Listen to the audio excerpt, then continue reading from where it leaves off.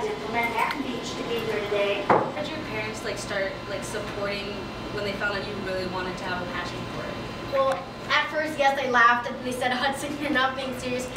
But I feel like my dad especially, he kind of, not being offensive to my mom, who also helped out a lot, my dad actually, he's a journalist, so he has a lot of connections, which kind of helped me out a lot more than I could expect. He took me seriously in the beginning, and then after a while, I kind of learned how hard it was, and I had to work a lot harder to get these jobs. It wasn't all me. It was a lot of other people helping me out. Can there be a lifetime thing for you? Like when you grow up, you're still going to be acting, or? Knowing most shows, they don't last that long. I feel I'd be really lucky if I get to the age of 17 maximum. But by then, I'm probably going to take a break, do some schooling, so I can get a better job in the future if the acting doesn't take me to that part. I have a few dreams that I would like to get towards.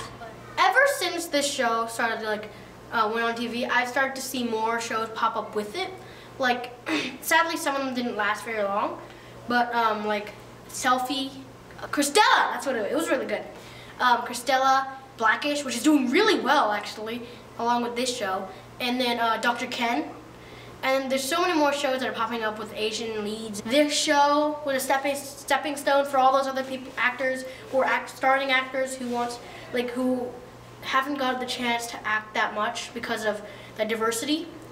To stepping stone for them and for us, or me, to kind of get out there. Now we have the chance to show ourselves and show what we can do and just prove ourselves. Because this show shows something that not only Asian audience can relate to, because everyone has a mom or a dad who's super strict with their grades, and everyone has troubles in life. This kind of just emulates it, and people can relate, and they can be like, oh, that happened to me before. All diverse audiences who have different cultures, and everybody has gone through it, so everyone can relate. Usually, it made me feel kind of rough and different, but I knew I had a lot of friends in my school, that supported me, and I knew that one of my best friends was always there for me. We're both kind of different, but we're both really good friends, and he was always there to back me up. I was there to back him up, and whenever either of us got bullied, we would swipe it off because we knew we were always there for each other.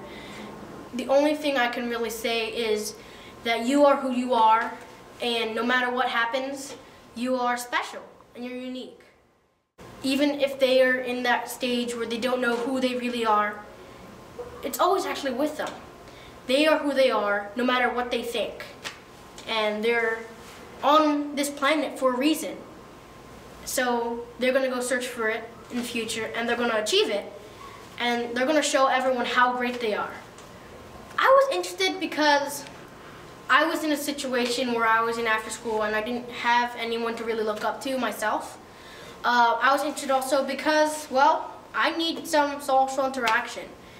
It was nice hearing other people trying to reach their dreams and what they're going to try to do for it. And it was fun playing with the games with them too, even though sometimes I'm a little embarrassed of that kind of stuff. I don't know, I'm socially awkward. I'm Hudson Yang, I'm on Fresh Off the Boat, and thank you for inviting me here to East LA to have fun with these kids. A happier story tonight out of East Los Angeles. At the Boys and Girls Club, Hudson Yang, who plays Eddie on ABC's Fresh Off the Boat, dropped in to talk to a performing arts class. He acted as a mentor tonight for kids interested in the business, and that meant a Q&A session with the curious kids.